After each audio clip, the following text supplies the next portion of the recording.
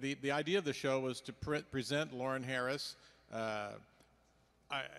I'm a fan of his work, and the opportunity came up. I've never curated before, and I will never do it again, not because I didn't have a great time, because nobody needs me.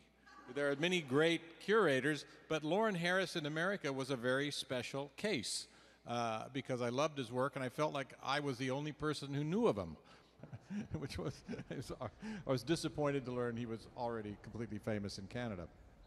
I've seen some Harris paintings that thought, well, that's unusual, that's strange, and then have been touring around Canada and seen exactly the idea of what he was painting. I've said, oh, that is that. I see that tree now. I see how he got the shape of that tree, which would be abstracted or deformed or surreal or something, and I can see it in the actual tree or the actual lake or the rays of sunlight.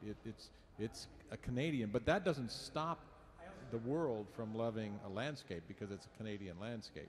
These pictures have really never been together in one exhibit, maybe ever, because these are his, what I think of as his masterworks that were collected from all across Canada, and people, meaning the people of Canada and people at the museums, very generously lent them to this show.